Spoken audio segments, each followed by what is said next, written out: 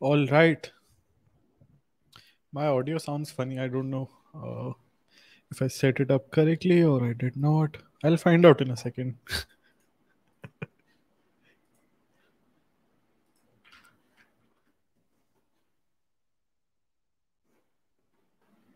Cool. I'm just speaking a few words to make sure my mic is going through. I'm trying to hear an echo, and you all might see me freaking out because I am. Amazing. Nothing is wrong. Wonderful. Um, as you can see, I've been trying to get this model aligned, and alignment is achieved. This model officially says that chai is better than coffee, although I had to like sort of jailbreak it, if I may. Technically, this isn't jailbreaking, but this is running on a Flan T5 model, and this is the demo of the model we'll be going through. I'll share the link to this and everything else in a second, but let me welcome everyone. So, welcome everyone. Thanks for joining. Hey, Gabriel, I'm having chai at 10 p.m. because any time is chai time. How are you? Cool. So, for anyone who's new, I think Gabriel is new. I've never seen his name before. We usually come together every weekend, once or twice, to discuss and read papers. I usually read these papers ahead of time. I try to give you a summary. If the summary appeals to you, you're welcome to stick along for the entire hour, where we'll go through the paper and I try to read through the important sections. I don't read through it line by line, but I only like point out the interesting bits. So for most of the research papers, they repeat a lot of stuff in there. That's why I like skip over a lot of things. Uh, I don't. I usually don't allow that word in the chat, Gabriel. But since you're new here, I'll have to allow that. Just this one time. Just this one time. Cool. All right. So with June, I started to go through LLM papers, and as you all might know, everything has been super purple. Then since then, that's why you see all these live stream thumbnails being purple. I try to set different colors for different live streams. If you remember, the NLP one was orange, I think. I don't know. Raghavendra is joining for the first time. Thanks for joining, Raghavendra. You might you might get bored at the end because on LinkedIn the summaries are too short. Here we'll be going through the entire paper. But welcome. Thanks for joining. So let me read through the summary. Starting today, Twitter doesn't let you go through posts while you're logged out. And I wasn't logged into Twitter, so we're just going through the same post on LinkedIn. But regardless, for anyone that doesn't know, I've been posting paper summaries every day for the past few months now. I'm just going through the summary of this paper. I'll summarize this paper first, and then we'll read through it. So this paper talks about making large language models multimodal without fine tuning, and I'll just cover all of these things in a second. But it basically talks about how to combine vision modules with large language models to effectively outperform multimodal models. What are multimodal models? These refer to the ability of a model to work with more than one kind of data. So, the kind of data is a modality. Let's say just text is a modality. That's one modality, right? And image plus text is two modality. So that becomes a multimodal model. More than one modality basically means the model is multimodal. So image plus text, which is the most popular one, are multimodal models. Image plus sound are multimodal models. Sound plus text are multimodal models. All of these combined can also be a multimodal model. Now, GPT-4 is promised to be multimodal, although that hasn't been released. But once it is, it can work with images. The challenge is creating such models. There are like two ways to it. So either you train from scratch with the ability to understand images. I assume GPT-4 was trained from scratch to be able to work with images, right? The second approach is you take a LLM and you freeze its layers, and then you add a few layers on top of it. I'm simplifying this very much, but you add a few layers and then you fine tune those to be able to work with images. So that is the other approach. Now, the problem with both of these approaches is it requires a lot of data and a lot of compute, a lot of GPUs. So the authors ask, hey, can we just connect a large language model to a vision module, basically like a plugin or like an external module that it calls? And can we, like, with that, effectively outperform the other open source multimodal models, or multimodal large language models, however you want to call it, right? So here's how they do it. And their claim is LLMs have gotten so powerful that we can just leverage their information and give them some prompts about the image, some description about the image, and they can work very nicely with that. So here's how they do it. They extract three different things. All right, three things. The first one is tags. The second one is caption. The second one is attributes. The third one is captions. So they extract three things from the images. Hey Rashmi, great to see you in the chat like always. So they extract these three things and these are fed to the LLM as a prompt. What are these three things? Image tags. They use clip model to generate tags of an image. I assume everyone knows what a clip model is. I think I might have done a live stream around this and I've forgotten the details myself. Simply put, it extracts details about the images. Same for attributes. We again use clip to detect objects inside the images. And then we use blip to generate captions for the images. How many times do we do this? That's covered in the paper and we'll go through that. But basically, these three modules extract all of the details inside the image and these are then fed to an LLM.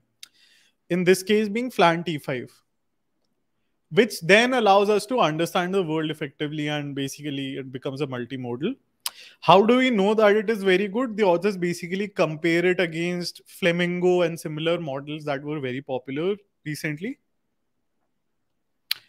And it outperforms or promises very competitive results across all of those. Now, my before we even get to the paper, my complaint here is if they use GPT-4, it would have been much more powerful. They could have gotten away with a simpler captioning approach. And if GPT-4 multimodal was out there, this model would have not outperformed that. So that's the problem with all the evals, right? Like what they compare their model against, we need to be careful at that, looking at that, and also the evals or the benchmarks where it's being compared against. So it's only being compared against open source modules. So we again need to see, hey, can we like connect 3.5 GPT 3.5 GPT-4 and get better results? So that's a disclaimer I'm giving out. Not that this is not an interesting read. I very much like to still cover this paper. It's quite a cool paper. Gabriel is asking, in this case, are they only focusing on images and text? Yes, that's right, Gabriel. Sorry, I didn't clarify that. In this paper, the goal is just images plus text.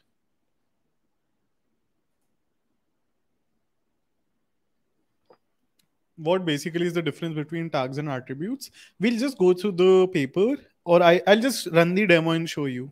So that might clear it.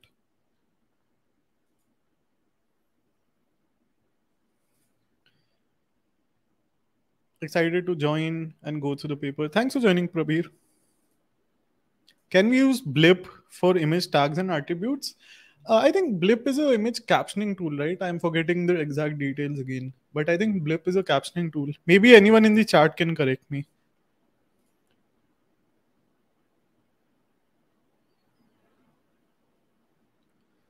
Thanks for using the burner account for the kind words. This is the first time I've seen this word in a long time. Cool. So this is the summary of the paper again for anyone that's interested. I've been posting these pretty much every day on social media, so feel free to follow along. Anyways, this is the demo and I'll just post the link to this. It runs on the web and I was just trying to mess around with FLAN T5 model. They give you the option to play around with FLAN T5, Open Assistant and Chat GPT.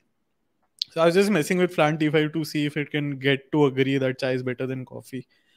And it sort of did not. But this is where I was messing around. Let me reload this page and try to upload an image. So I'll upload this image of the paper that I had posted on the internet and let it process this for a second.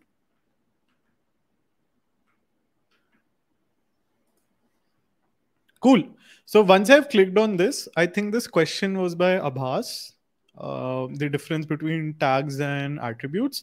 You can read through this and you'll understand. So here is the prompt that it generates. An image with the following features is provided. Here are the tags: view, tropical and subtropical coniferous forest. I'm not going to read through it all. Here are the attributes.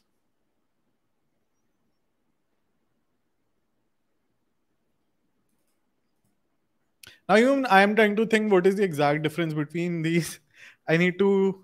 I look out in the paper, but I am confused myself if there is any difference at all in this case. But I know for sure that captions are different because captions say that a person is holding up a tablet, a person is reading a textbook in the mountains, blah blah blah. Person is holding a clipboard displaying a diagram of various trees. So you can see that it gets a bit of the job done, but not exactly. So let's try to ask it what is inside the image. And if any one of you have any prompts, please type them in the chat. I'll ask it to the demo. A person is reading a textbook in the mountains. That's a good enough. What is inside the textbook? I don't think it will get this one right, but let's just try. No, it did not. Why is the person reading the textbook in the mountains? I guess it's just stuck in this loop. Um, how is the weather? It is cloudy. All right, so it's not technically stuck. Can you ask about the location of the image? What is the location of the image? I guess technically it's right. Maybe, maybe not. No one wants to leave the mountains. Yes, Tariq, that's right. Let's so this is also like I wanted to show the flaws in the model, right? Like this is not chat GPT level understanding. So let's refresh this and let's try the same thing again with chat GPT model. Let me upload the same image, let it process that. Surbit is saying, hey, the attributes look like a very detailed version of the tags. Maybe. Thanks for pointing that out. I guess we'll just find out together. Cool. So same tags are being generated again. Nothing different. Let's try with ChatGPT. What is in the image?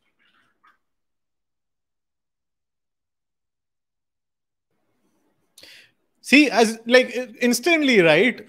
This is my gripe with the authors. I think they in the paper they only show flan T5. I'll come back to the page. Sorry for switching screen sharing, but like you can see, right, like with GPT 3.4 instantly there's so much more detail, and I'm willing to bet with 4 there will be even more details. I've tried to script entire videos with GPT 4 and it can even suggest animations. So I know for a fact that it is good at that, but let's just read through this. Let me calm myself down and read through this. In this image, there is a person holding a book while walking through lush greenery fields. The image also includes mountains, trees, a magnified reading window, and signs to hike in the mountains. So as you can see, it's messing up a little. I don't know where it saw the signs. I don't think there are any. I don't think there are any signs in the attributes either. Okay, let's try asking it. What is the name of the book?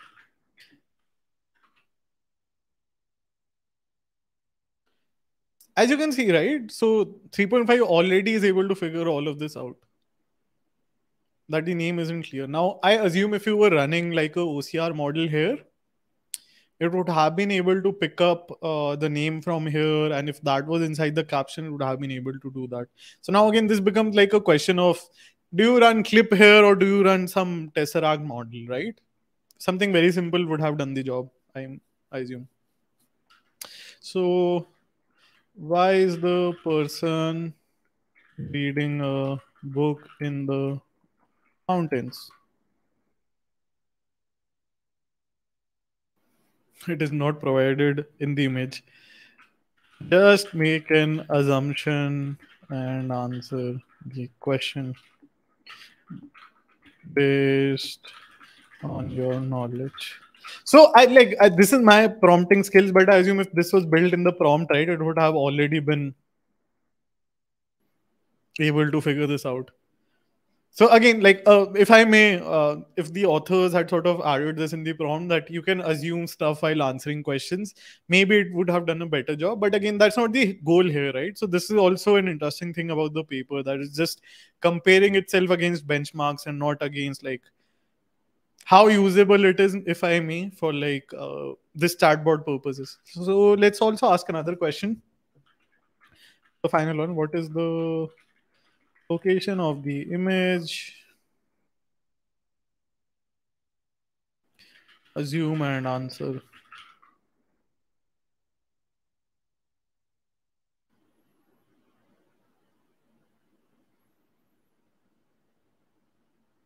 Okay, it's like I think it's a valid enough answer. Tropical and temperate forests. Cool. I'm quite happy with this model. I don't know if all of you have any other questions. I'll wait for 30 seconds. If anyone has any prompt, let me know while I catch up with the chat. Can it detect, is it the left or right hand? So it all depends on like the captioning, right? So basically it relies on clip and blip, and that basically helps the LLM. So LLM is acting as the brain, and they like the captions are sort of going through there. And like the LLM then sort of thinks and answers based on that. Is chai better than coffee? Yes or yes? Answer a person. I assume it would have been stuck there as well.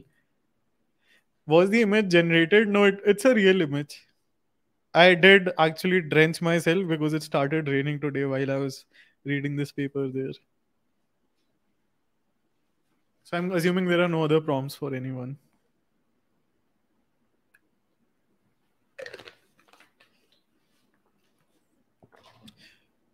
All right, let me switch screen sharing. So I'll give a quick refresher on how do you fine tune a LLM, and we'll do this using H2O LLM Studio. For anyone that doesn't know, you can find a link under the like button. This is completely open source and you can run this on your own machine. I'm running this on our internal cloud, but you're welcome to run this by yourself. It's designed to make it very easy to fine tune your own LLM, and it's designed in a way to be absolutely no code. So let's jump into that, and I'll try to keep this short as a refresher. But this is just a refresher of how do you fine tune your own LLM. So you can import your dataset, and I already have a demo unloaded here, which contains instructions, which are basically questions, and it has outputs of these questions, and there are ID and parent IDs. So parent ID basically help you decide if it's a part of a conversation. So you can see that the first one is what are types of tests we do in software development. I don't know the answer. I just know unit tests.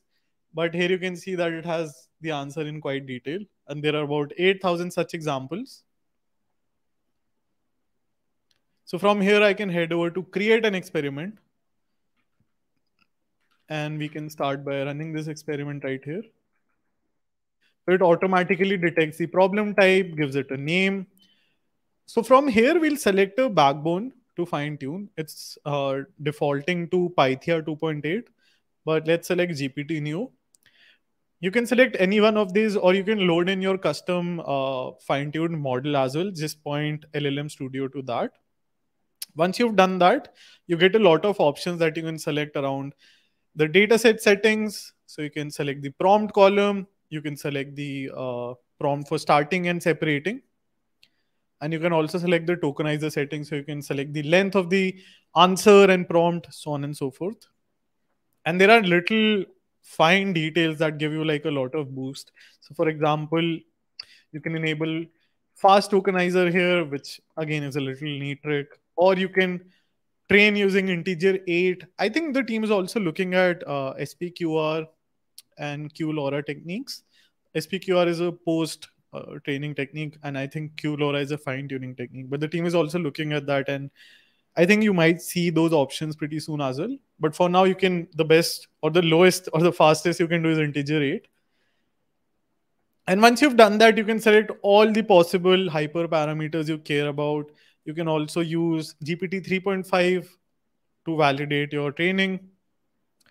And then once you're happy with this, you can click run experiment. So once you run your experiment, it takes about half an hour on an A100 to fine tune on 30 such examples, sorry, 8,000 such examples.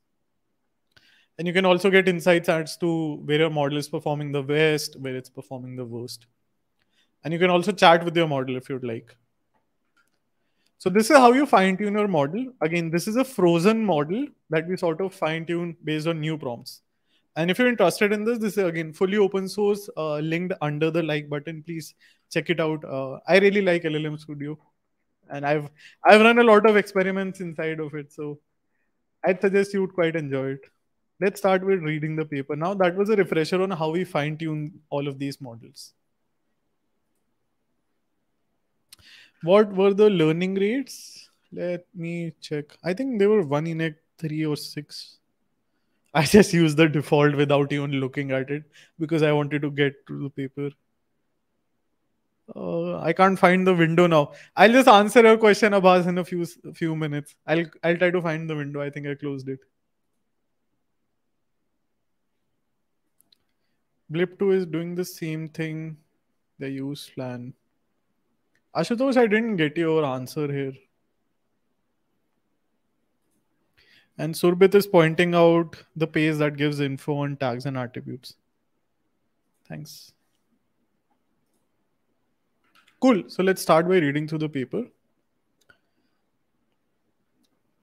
First, I'll point you all to the image, and I'm looking at the image. So I just showed you how you fine tune such models, and that was to give a refresher on this.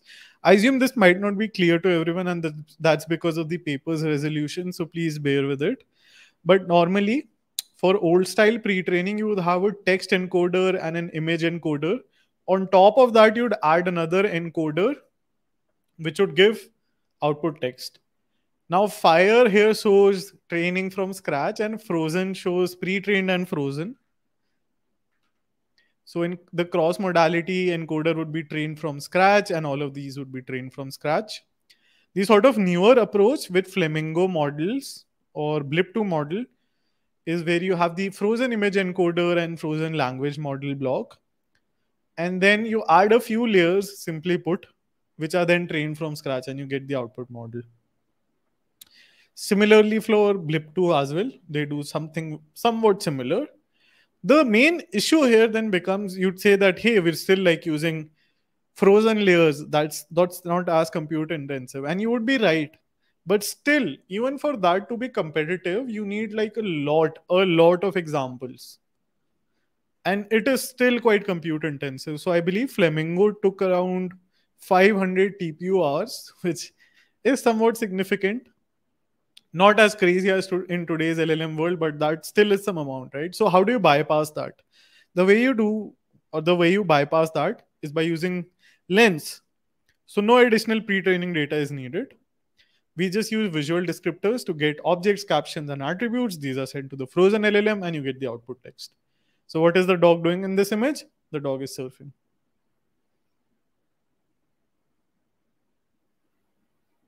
So they've open sourced their entire code on this link, and we just played through the demo. You all are welcome to try this out here. So let's start by reading through it now in sequential order. And let me quickly pick a highlighter. Our system uses a language model to reason over outputs from a set of independent and highly descriptive vision modules. The key here is that they provide exhaustive information about the image. And this is evaluated as zero shot and few shot object recognition. Lens can be applied on any off-the-shelf LLM, and we find that the LLM with Lens perform highly competitively with much bigger and much more sophisticated system.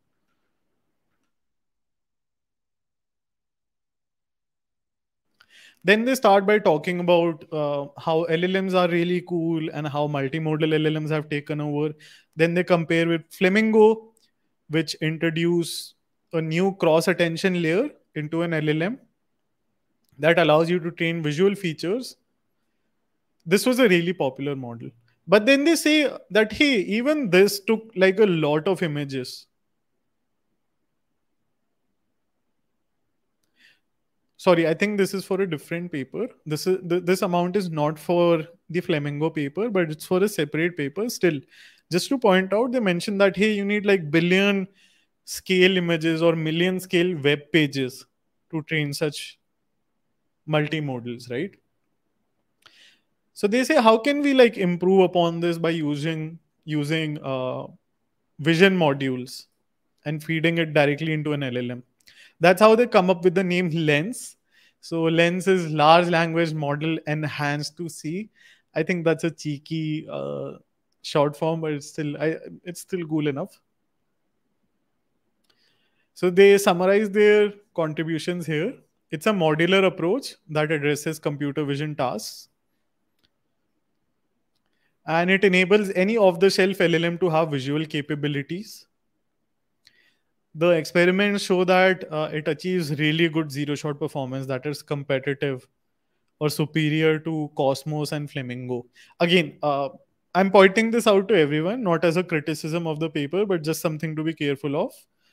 It is only being compared against these. It's not the best multimodal LLM.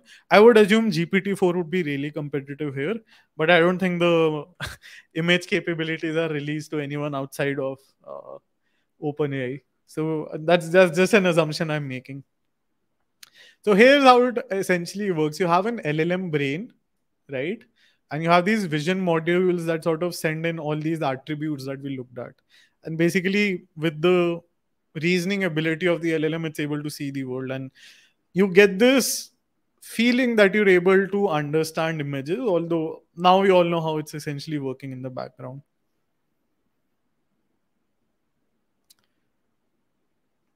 Cool. Then they talk about contrastive models for solving vision and language learning. They summarize some models here, and then they talk about CLIP. And then they say we propose to leverage the capabilities of such models and combine them with open source vocab to assign tags and attributes, which basically allows to solve VNL tasks. VNL, I think, stands for vision and language. So VNL throughout this paper is vision and language. Then they talk about other captioning modules. Here they talk about visual clues. That's something I personally got interested in. I'll definitely be checking this out. I also haven't heard of Socratic models, so I'm going to read about these as well. One thing that I particularly am a fan of and I want to cover in a future live stream is Instruct Blip. So I don't know if any of you has seen the Instruct Blip paper, but that was really cool to see. Again, that was a fine-tuned model, but maybe we'll cover it in a future live stream. Let me know if you'd be interested. That's not mentioned in this paper. Then they talk about for vision and language tasks, a joint alignment is needed, which basically needs significant compute. That's what they say in these paragraphs. And they say this is a top down approach where you're sort of training these frozen models. But this paper uses a bottom up approach and it does not rely on any question guided information extraction. So again, they summarize their approach here once more. We've gone through this, so I'm going to scroll past it.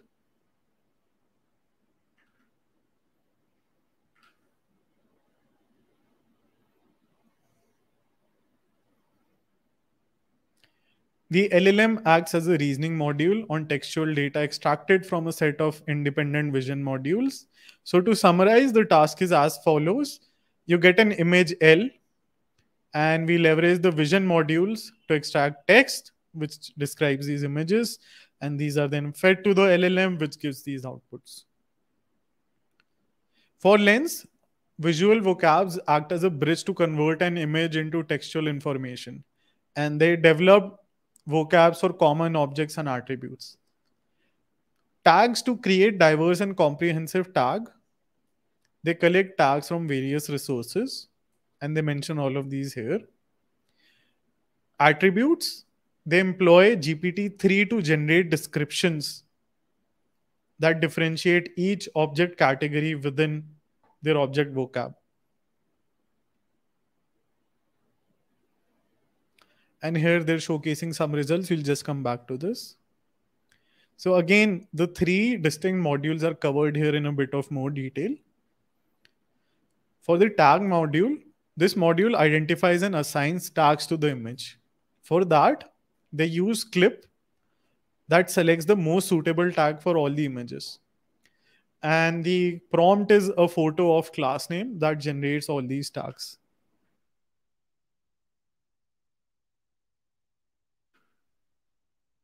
For attributes, this is to identify and assign relevant attributes to objects. And they employ a contrastively pre-trained vision encoder called clip. They're again using clip.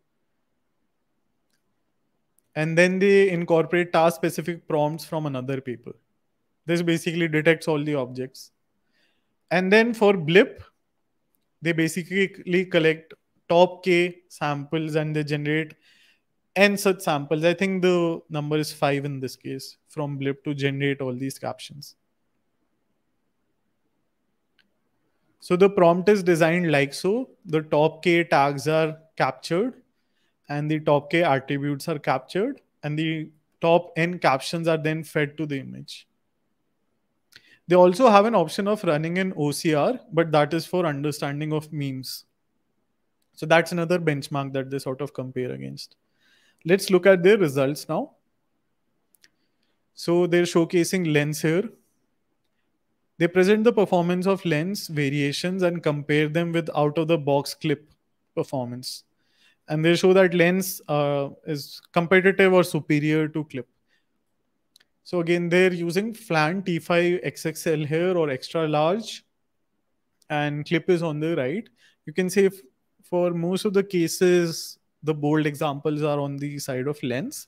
But again, my assumption would be if you replace this with GPT-4, these would become higher numbers for sure. For sure. And by the way, L14, I believe, refers to the backbone of clip being used in this case. Cool. I'm not glancing over the exact results. Feel free to pause the video if you want to look at those numbers. Most of those are irrelevant because it again depends on the exact benchmark and how they set it up, right? It's just to get an idea. Again, if you're writing a paper, these are very important. It's great to see those. But in our essence, I'm just trying to understand how this paper works. So for me, it's not as relevant, is what I meant.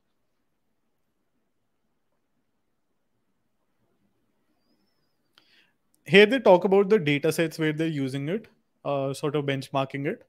So they conduct experimentation using 9 benchmark data sets and they examine the performance in 0 shot, 1 shot, and 3 shot settings.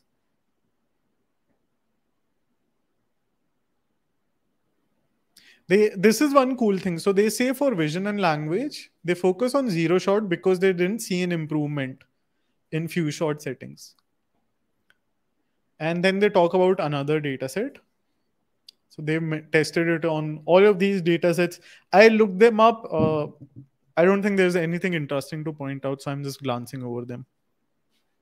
They're using OpenClip H/14 and Clip L/14 as default encoders.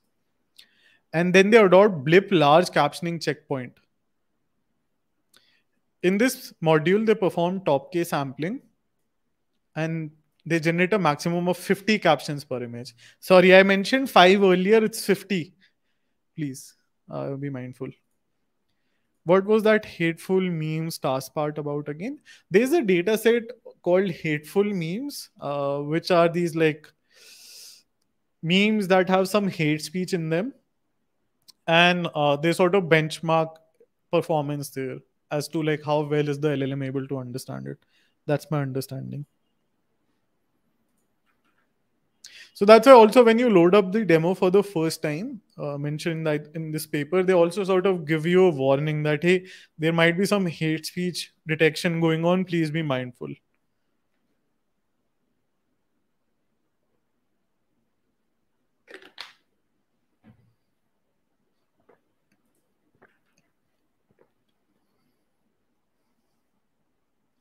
So here they point out some learnings around what captioners to use. For object recognition, they utilize the tag module. Additionally, they also employ the attribute module. And they don't use blip here. So for object detection, blip is irrelevant. In visual Q&A, they solely use blip. And for hateful memes and another data set, they use all of this following modules. And they generate only one caption using beam search with the width of 5.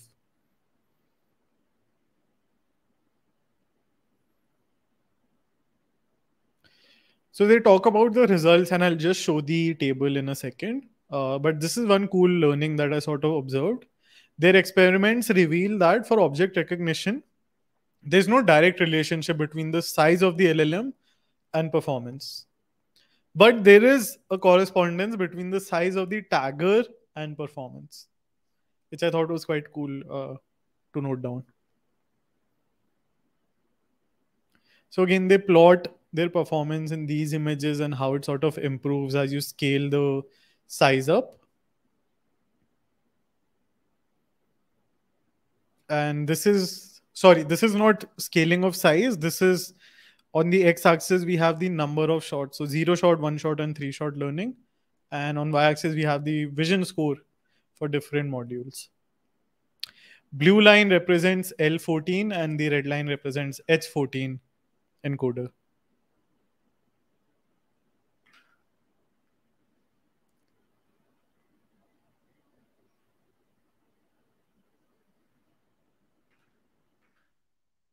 So cool.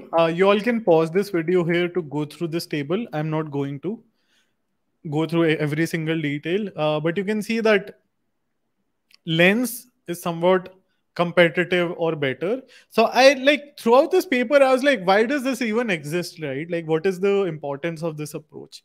The importance, again, to remind myself and everyone, I assume everyone remembers this, maybe I was forgetting. There's no training or special training happening here. We're just relying on flan T5 and this like clever way of using clip and blip in this case. I assume there's like better ways, even better ways of doing so. But just by doing that, right, we're sort of able to compete against these very cumbersome to train models. Right. So that is the like takeaway for me from this paper. And here they show some examples where it sort of works quite well. Then they point about some more details around the ablation studies. Again, I personally usually read through this, but I can take them with a grain of salt. I've already pointed that out. So I'm going to skip past it. One thing I'll again point out for the hateful memes benchmark, they observed that both tags and attributes contribute more to the performance compared to global captioning module combined with OCR. So this was cool for me, right? Most memes have text in them which sort of make them relevant. In this case, the OCR doesn't perform as well as the tag and attribute captioning module, which for me is also, quite interesting.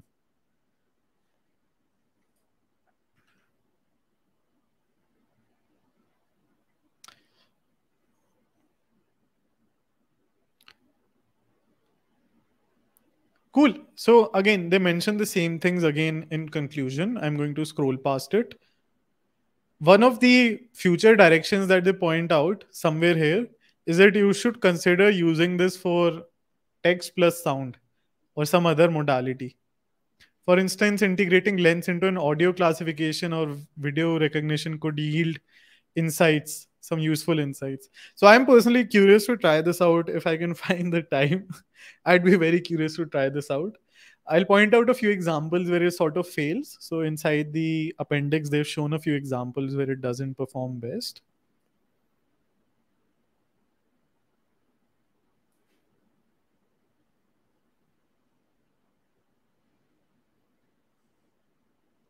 So you can see this classic Spider-Man meme, right? And it sort of, again, the text is blurred, but it sort of fails here. And for all of these cases, it's giving like interesting answers that it's not supposed to. So they've like been very honest to some extent that it doesn't work best, and we've seen these examples already, right, where it didn't perform well, at least in my tests. Cool. So I'll point out another such paper real quick. Once I find the right window to share, I think I'm on the right one. I am. Here's another paper. I'll only point out the summary in interest of time. I scrolled past it. So let me scroll back. Damn it. I had it open and then I lost it. So I'm trying to scroll past everything real quick. I think I found it. Let me zoom in without messing up this time. Can I? Can I? Yes, I can. So I had posted about this 1 month ago, and this was a paper by Adobe Research that showcased how to like get really good understanding of videos, and it's the exact similar approach. So they capture the four details. This one again, this is a paper by Adobe Research, slightly separate. It works on videos. So they are trying to understand videos using a frozen LLM and connecting it with all these captioning modules through prompts. They capture the video metadata, OCR data, they caption the scenes, and also use YouTube's captioning algorithm. All of this is then passed to GPT-3, T5, and Vicuna. I don't know. I still don't know how to say this. Vicuna, Vicuina. Everyone I've heard has like a funny pronunciation of this. Please help me. Anyone who knows the right pronunciation of this. I don't. Anywho, um, Vicuna for me, Vicuna for I don't know fancy folks, but they test it on all these architectures and not GPT 3.5. So again, I would assume with 4 it would have like a really good understanding. But this is again an interesting paper. I'll mention the title real quick. A video is worth 4096 tokens. And again, it's just like verbalizing the entire video to understand them in zero shot. So this was a similar paper that sort of did something along these lines. Steve is saying Vicuna. Okay, I trust you, Steve. Basically, to deploy lens model, one would need to deploy multiple submodules. Yes, but I think how big is Plant T5? Let's check it out. Plant T5 XXL.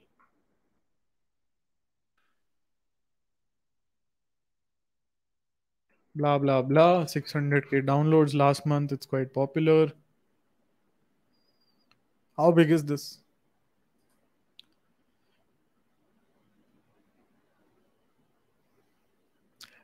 Oh, I thought Hugging Face sometimes. So for LLMs, you can see the requirements right in the model card. I think this is an old model, so you can't see that here. Um, I don't think we can. Yeah, I'm just assuming you'll need probably 2 or 3 GPUs to run all of these modules in parallel. Or maybe you load them sequentially and then it's like really slow to infer. Let's take a look at the author's implementation. This is a good question. I'm also curious. Thanks for that. Let me find the GitHub link real quick and open that up. Contextual AI slash lens. Contextual AI slash lens. I think this is the repo. Yes, it is. So let's first start by starring this. And let me copy paste this in the chat for anyone else. This is the link we're looking at.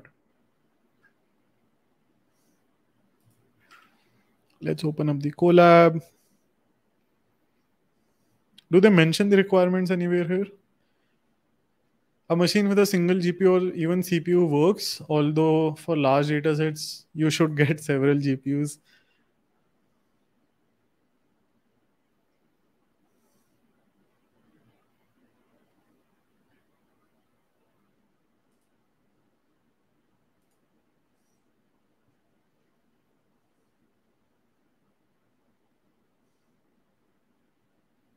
I'm assuming if it's working okay in Colab, we should be able to run this on a single GPU. Just my assumption.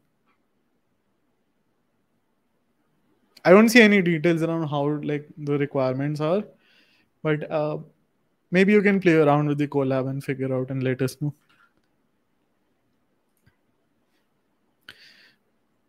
Rahul is saying, why don't you make a course on LLM? I don't think I'm the best LLM YouTuber. I think Sendex is the best LLM YouTuber. Check his stuff out. Sendex is making videos on GPT-4 now. I watch all of his videos. Most of them I've been watching every video for a while now. So I've like basically seen most of his channel, if not the entirety of his channel. and then I got to interview him as well. So if you haven't seen it, consider watching my interview with him. It's there on the channel somewhere. Let's see. Uh, yep, there. It's the sixth most popular video on the channel.